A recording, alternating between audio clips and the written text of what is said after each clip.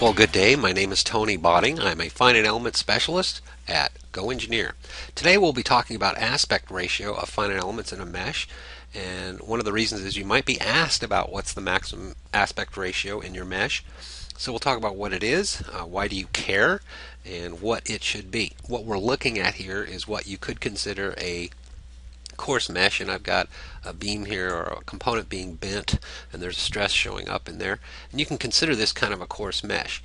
So the aspect ratio, you can generate a plot of that if you right click on the mesh icon and choose create mesh plot. There's an item labeled aspect ratio, so you can plot that and you get a legend here, and I'll double click the legend and show the max. That's showing up about 9.2. And so what does that mean? I've got an element here that I developed, and here's a four-sided tetrahedron. And so what they're doing in the software for each and every element, they're dropping a normal from a face to the vertex opposite that face. And you can see the black line here. There's a distance of about 2.7, and that's obviously the largest dimension there. The element aspect ratio I've written with a little pen tablet here, or AR, is the largest element dimension divided by the smallest element dimension, so it's just a ratio. So we've obviously measured the distance here of the largest element dimension. We'll do the same for the smallest element dimension, but first I'll record that right here. We'll clear this. We'll look for a small dimension, so perhaps from the vertex here to an opposite face, I'm getting a distance of about 1.27. Let's assume that's the smallest dimension, 1.27. So we'll ratio those two with the calculator, and I think I've already done that here, but it's 2.7 over 1.27, and that's 2.1 is the ratio, or the aspect ratio of that element.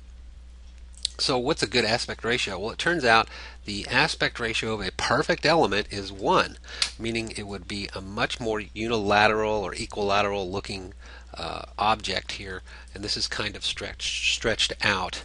So it turns out that can be less than or equal to 5. So the perfect element, I'll just write that here. Perfect AR is approximately equal to 1.0, and what we want are 5 for structural.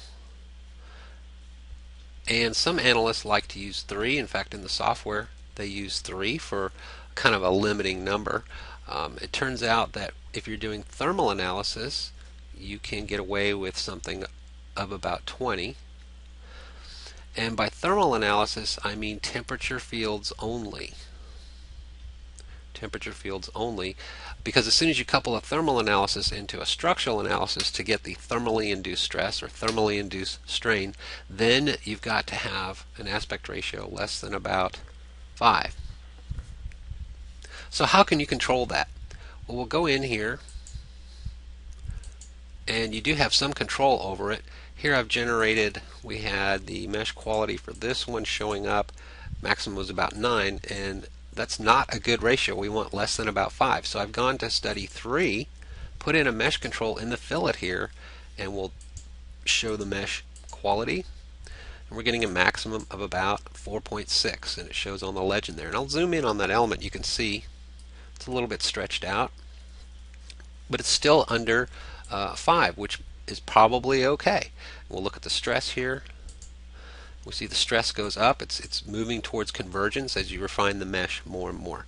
So you can also get some details off the mesh icon to show in the finite element model how many elements, or the percentage of elements with an aspect ratio less than about 3 is 99.7. So that's pretty good. What you want to do here, of course, is look for aspect ratios less than that criterion, that 5 criterion that we had.